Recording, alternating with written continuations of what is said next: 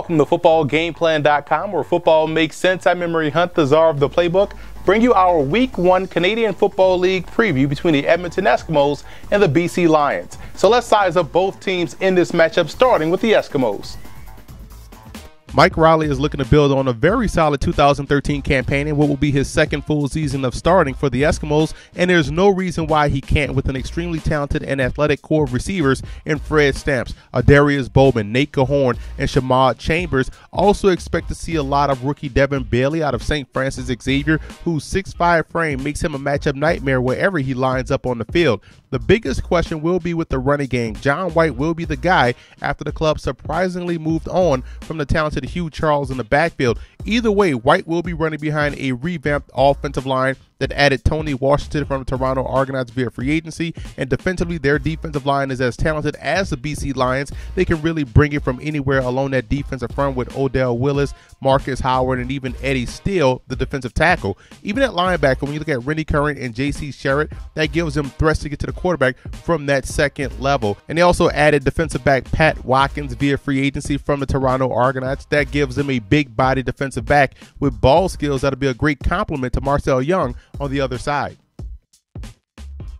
The BC Lions will be going into Week 1 without Travis Lulay at quarterback, but they'll be in good hands with the veteran Kevin Glenn, who isn't the runner that Lulay is, but he's equally as good as a passer. Andrew Harris and his big play capability returns in the backfield. Harris can gash a defense quickly in the running game as well as a receiver out of the backfield. They're a bit banged up as well at the receiver position with Marco Iannuzzi and also Emmanuel Arsenault being out for this game. That'll put a lot of pressure and a lot of the onus on young guys like Ernest Jackson and Seydou Jr. Hadara to keep some of the pressure off talented vets in Sean Gore, Keto Publa, and also Courtney Taylor. The Lions have one of the best offensive lines in the CFL with Javon Olafioy, Kirby Fabian, and Dean Valley. This is a very good group that does a great job in moving defenses off the spot. Now defensively, Jabbar Westerman and Khalif Mitchell make it tough to move the football on the ground and difficult for a quarterback just to sit back there in the pocket. I love the linebacking core with Adam Big Hill, Solomon Elimian, and also with the free agent signing of Jamal Johnson from the Hamilton Tiger Cats.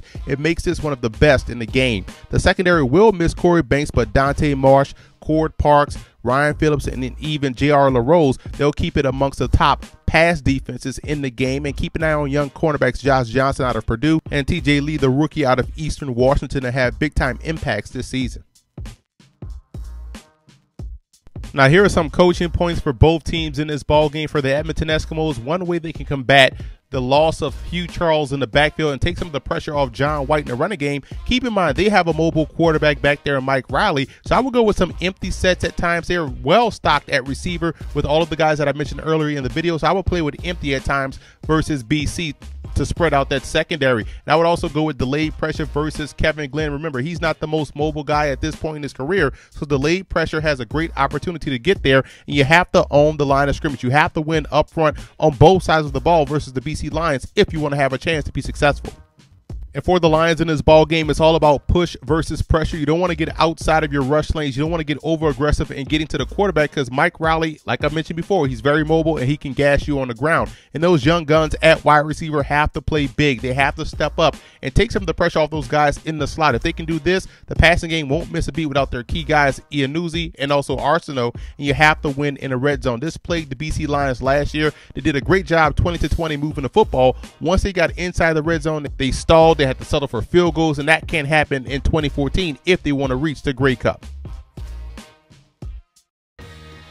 The key matchup in this ball game, I alluded to it earlier, will be Mike Riley's mobility versus the Lions' perimeter defense. They have a great linebacking core in Jamal Johnson, a free agent from the Hamilton Tiger Cats, Solomon Elimian, and also Adam Begill. They have to do a great job in keeping Mike Riley in the pocket and force him to beat them throwing the football and not with his legs. If he's allowed to get outside and gain yards on the ground and keep the defense off balance and extend the plays with his legs to hit those big plays down the field, it could be a long day for BC in this ball game.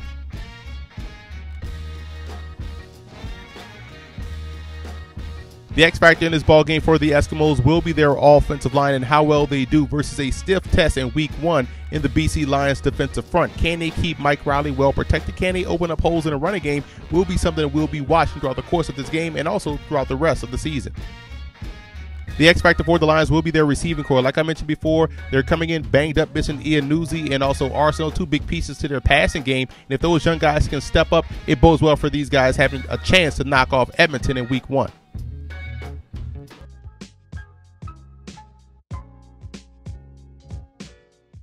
Danny Boss was an all-time great for the Edmonton Eskimos, who started his career with the Toronto Argonauts, played also with the Calgary Stampeders. But this is a guy that was a 6-time All-Star. In 1988, won the Dr. Beatty Martin Trophy, which is given to the most outstanding West defensive player, was the 1989 most outstanding defensive player in the CFL, and in 2000 was inducted in the CFL Hall of Fame.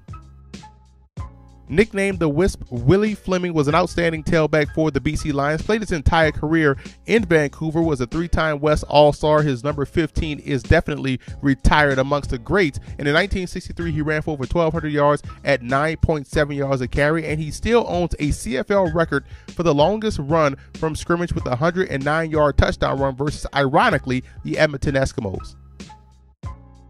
Now let's take a look at our CFL Fantasy Football Huddle, give you an idea of who you should start and should sit on your fantasy football teams as it pertains to this matchup between the Eskimos and the Lions. And I would start both quarterbacks in this ball game, Mike Riley and Kevin Glenn. I would start Riley because of his ability to get outside the pockets with his legs and chew up yards on the ground, and Kevin Glenn because of his passing game and what he can do versus the secondary of Edmonton. I also look at Fred Stamps. He should see a lot of targets against the Lions defense, so he should put up some good numbers. Andrew Harris because of what he can do in the passing game, and also Courtney Taylor, I think another slot back for BC that should see a lot of targets. And I would go with the BC Lions secondary because of what they can do man for man wise versus this potent passing attack of Edmonton.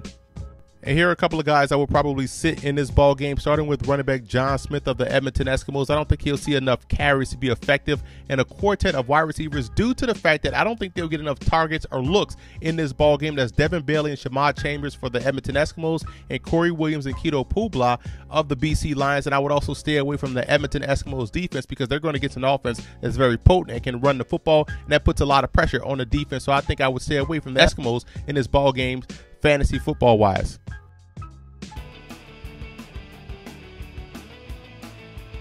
I like the Lions in this ball game. This is a well-rounded football team that can beat you in many ways, but I believe their offensive line and defensive line will be the reason why they knock off Edmonton in week 1, and what will be the best game of the weekend, because both teams brings a lot of excitement to this ball game. And I think Mike Riley will do a great job in leading the Eskimos throughout the course of the season, just not in week 1 versus the very tough BC Lions on the road. And don't forget to tune in live every Friday at 3 p.m. Eastern Time for Football Game Plan's Road to the Grey Cup podcast, as we break down every game on the CFL schedule, give you fantasy football advice, and also bring you all of the news, notes, and tidbits from around the Canadian Football League. And again, that's every Friday, 3 p.m. Eastern Time on the Football Game Plan Radio Network, located at blogtalkradio.com/footballgameplan. And I also want to give a huge shout out to CFL Fan Forums for always showing Football Game Plan support.